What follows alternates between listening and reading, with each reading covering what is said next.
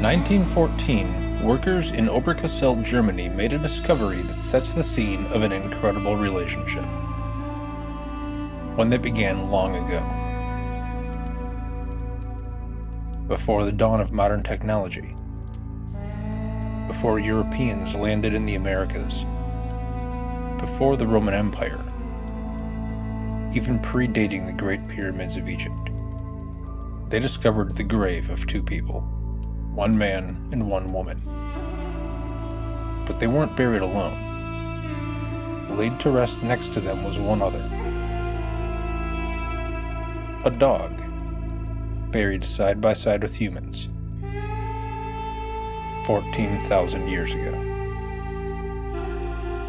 Homo sapiens and Canis familiaris. Humans and dogs. Throughout history, our species have been intertwined. Immortalized in art and writing since the dawn of civilization, dogs have been at our side. They are guardians, allies in battle. They are protectors, tending the herd. Companions to adventurers and explorers. Partners to the sportsman,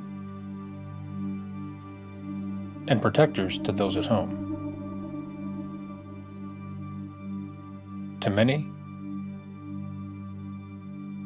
they are family. Near the end of the 19th century, they gained a new purpose when the detectives of Scotland Yard used bloodhounds to track the infamous killer Jack the Ripper. They quickly became a staple of law enforcement, forming a bond with their handler and working together as a team. By the 1960s, canine units were established in police departments across the world.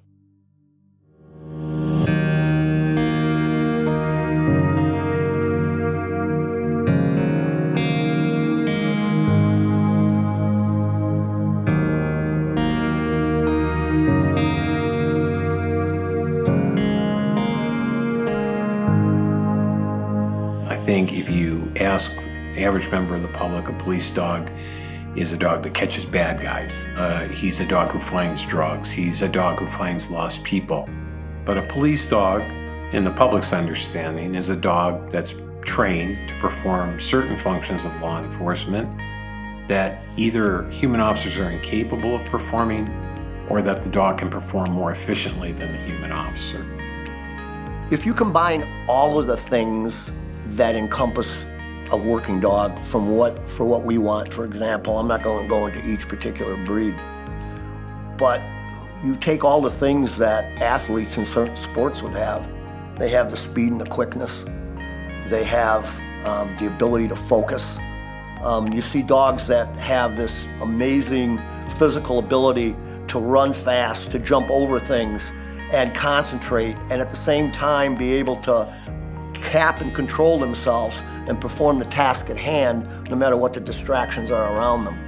But just the fact that they can do all these things to me is amazing. It's really amazing, and that they can channel. And that's where the training comes in, and that you have an animal that can do that.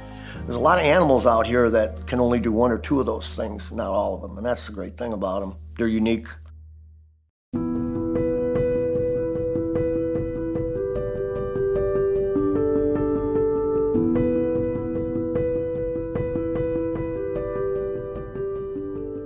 We get asked quite a bit what our dogs are capable of doing, but I guess the question that doesn't get asked a lot is, what do they do for the community, right? People don't really ask that question. They come there, they see the dogs, they see how social they are, they see what they can do, but we never get asked that question. Well, what do they do for us?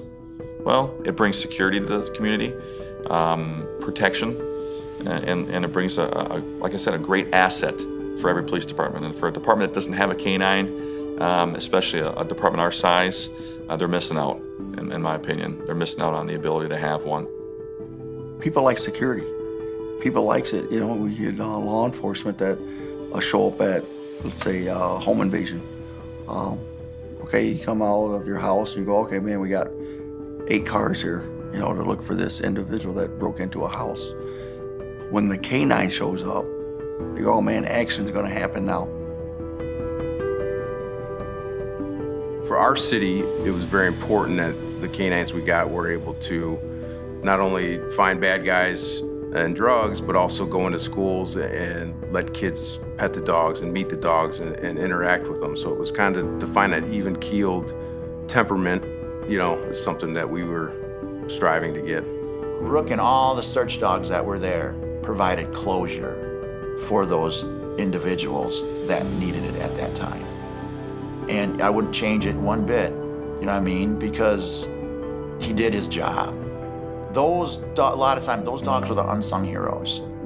They were there doing their jobs, both that way, at least I know my dog did, because he was a registered therapy dog, and also search dog for the department. I mean, we were assigned, you know, full utility police dog.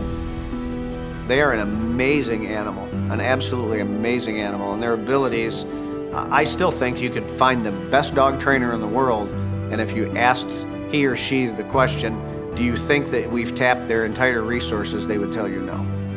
No, because we're limited on what we know and what we do, and what our thought processes are. So I think that if they were honest with you, they'd tell you no. We've maybe scratched the surface on it. It's amazing what we can teach them and what they can retain, and retain for years and years and years. That's the amazing thing. So yeah, police dog is sort of a conglomerate of a bunch of different things that this dog can do, and do them well. And that's the great thing for us, it really is.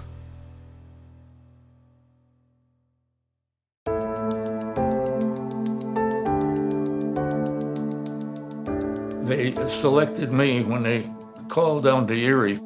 The guy that was on the desk, Jack Ebley, was on desk, and the major asked him who he had for make a good dog handler. And he said, I got just the guy for you. My dog, a beagle at that time, had pups, and that was the talk of the post. So I wound up going in for an interview in front of the major, and 2 weeks later I was on my way to St. Louis with an all-black German Shepherd. And of course Jack Ebley was the one that volunteered me, and so we named the dog Jocko after Jack Ebley and the doggo name.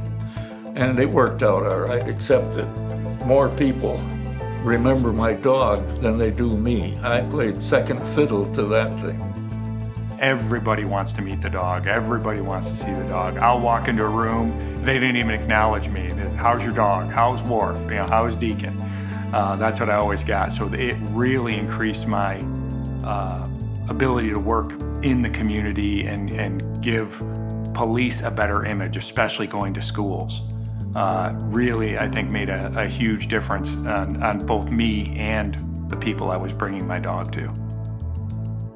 Because social media is so different nowadays from, 15 to 20 years ago, that he's got his own Facebook page, so the kids love him, the kids know him. When they see him, they come around and they want to pet him. So it's more or less just he gets into the right mindset of, okay, I'm at the 4th of July fireworks in this park, and there's 4,000 or 5,000 people here, however many there may be, and it's overflowed, and kids are running up to us and they want to say hi. He knows, he's in the mentality that, okay, this is just, I'm gonna have to get pet today, and this is how it's gonna be. To a certain extent, a lot of times where he'll just lay down and roll over, and he's like, all right, I know this is happening, so let's just let it happen. Well, I think it's not only you've got the safety, the business part of it, but they also make the communities gravitate towards that police dog. I mean, there's nothing nicer than a dog. I mean, that's a magnet. And so the community always will go up to the canine officer way before they would go to a non-canine officer. They go right up there, and I think that brings the community and everybody together and as one, and shows them that, you know, that handler is just the same person that you are. He gets up, or she gets up from bed just like you do, and they're human too, and they want to go home to their loved ones at the end of the day, but they want to protect you during the day. So they're good for the community. They're good. Everybody, almost everybody likes dogs. I can't say everybody, but I think even the people that are allergic to them and don't like them kind of respect them. So, you know, it bridges the gap between police and the community. The dog occupies a space that's very unique, and especially in law enforcement. He is the extension of the officer in many, many senses. And I think that there's a desire not only on the part of police agencies, but I think there's a matching desire on the part of the public to see that dog and treat that dog as a law enforcement officer. And that's how the public wants to see that dog. You know, all the way from kids to grown adults, law enforcement, fire, medic, anyone, it doesn't matter. There's a purpose for these animals and what we do in K9, and whether it's to catch a bad guy or to rescue a kid that wandered away from home, these dogs are capable, and the sky's the limit with these dogs. And just showing people, because I thought I had a pretty good grasp on K9 even before I became a handler, and I realized how much I didn't know.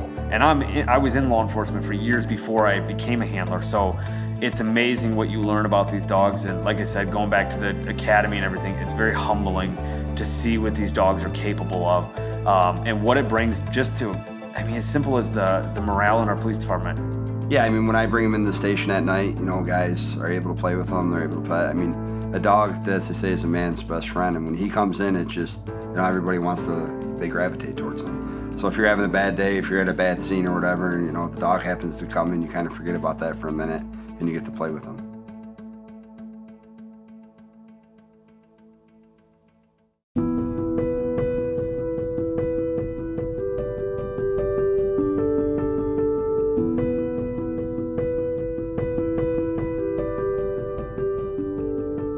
You know, it's not just to bridge the gap. It's not just a PR thing. It's not, you know, he's not just for photos. If he was, we wouldn't be doing all the training that we are. You know, he needs to be depended on. It's really about public safety, and it's public safety where we all live. So it's within our schools, it's within our hospitals, so it's personal. I think the benefits of having a K9 team are really twofold, and I think they're equally important. I think the whole visual deterrent, the proactiveness of having a K9 team there, and the general public or the employees or the students, whatever the environment, know that they're there. On one hand, it provides the deterrent from the exterior, people wanting to do evil or some nefarious act to their target. And on the other hand, it's from an interior perspective, it's a source of comfort that the employees, the students, the faculty, they feel comfort in knowing that the team, the K9 team, is there, kind of having their back on a proactive standpoint. So the K9 team really serves two purposes simultaneously, you know, one on the negative side and one on the positive side. I think it's what a police agency wants. Proactive K9 is a big deterrent. When we used to work K9 in Detroit, the dog units were attached to the tactical mobile unit, and the tactical mobile unit was split into 10-car groups. There were 2 groups of 10 would work an East Side precinct, and 2 groups of 10 would work a West Side precinct. And there might be 1 or 2 dog cars attached to each one of those groups. And we would saturate a precinct for 2 or 3 days, and then we'd move on to the next precinct. And the crime reduction in 3 days dropped. And when people saw dog cars rolling around, they knew. Word of mouth got around. And we knew that from talking to you know, confidential informants and other people on the street. That's something you can't put a price tag on. I don't think you can put a price tag on getting called to a run on a 4-year-old missing and tracking that missing down and finding it hiding in a garage 2 blocks away because it ran away from home. I don't think you could put a price tag on those things. How many times that somebody wants to make a stink about getting pulled over and they come back to the car and all that barking makes them think what actions they were going to take and they change their mind. And we know it because we're experts in body language and we see the body language change. So I don't know how you put a price tag on those kind of things, you know.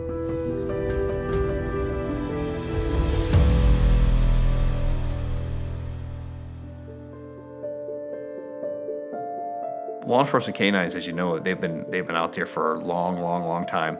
Started with the military, long time. And who would have thought, looking back into World War I, there would be dogs out there. They've been out there, and the military and law enforcement with the dogs, they do a lot of the same things. So, a police canine is just something. It's just a tool we have that is part of us, just doing things that the human can't do. They have skill sets that our law enforcement officers don't have, abilities that they don't have that are very complementary. And so when you pair the two, you have a very powerful team. It gives you that much more confidence to do your job. Like, yeah, I've got all the guys and girls that I work with. I know they're willing to do whatever it takes to help me if I need them, but they're not always right there. He is. And to have that feeling, knowing that he's gonna do whatever it takes to help you, protect you. I mean, it's awesome. It makes you feel like you can do your job that much better. When you see some of these things come to fruition, where you catch the bad guy or you find that piece of evidence that, breaks open a case, and knowing that it was all for, the dog. The dog did all that. To me, they're just, they're an awesome tool. They can be a force multiplier, sure. They can be a community relations tool, People love seeing the dogs. They just bring so much more to the table that, your regular human partner wouldn't bring. But again, I go back to, he's my partner. You know what I like the most is on traffic stops. To me, it's the greatest deterrent for me to walk up to a car because that dog is barking his head off. So anything that somebody might be thinking, like, oh, I'm gonna take this officer, or, something that they might be hesitant on, they're gonna hear him barking, and they'll be like, yeah, I don't want any part of that. Now, he's a super friendly dog, right? They don't know the difference. So to me, his deterrence on that can be a lifesaver. I have a live, living, breathing partner, but a tool that can save, that's there to save us and to protect us so that we go home. Not just me, all my brothers and sisters in law enforcement that are out on the street with me, that they go home. They put themselves in harm's way for us. And I think, well, I say, well, they don't know they're doing it. I think they do. I think they're like natural born protectors. He's there to help you, and he will do his job no matter what, every single day, and sacrifice himself for you. So, how many people would do that for you? How many people have that innate ability to say, you know what? No matter what happens, I'm gonna be by that guy's side, no matter what. I would say a canine can teach you a lot of things about hardworking, loyalty, and not judging something or someone else. Canine is always happy to see you. When you're going to work, they want to jump in the car and they want to go. When you're out of work, they want to be there with you too. It's that one family member, and they are family members, who never lets you down, who's always excited to see you, who loves you no matter what. And most importantly, they're never upset with you. They look at us as the leader of the pack, and they respect us, and especially if we're fair, they respect us even more. But I don't see, a dog offers you unconditional loyalty, offers you unconditional quote-unquote love, and we as human beings don't normally have that. And so when we do have that association with an animal, it's something that if we didn't have it, I don't know where we would be. I really don't know where we would be. And it doesn't apply to everybody, but to a majority of people it does. There's a lot of people here that if you told them they couldn't have pets anymore, they'd be going crazy. What's that? What is that? I don't know. I really don't know. But I sure wouldn't want to be without my dogs. I just really wouldn't. I'd have a hole in my heart, I think.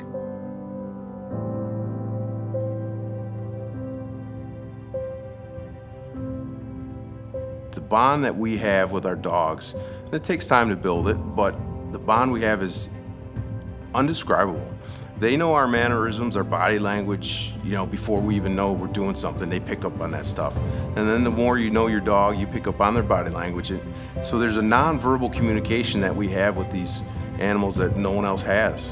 These canine partners, and I've been lucky to handle over 15 dogs operationally in my career. And each one of them, I remember every little quirk about each one of them. Some of them saved my lives. Many of them saved many people's lives.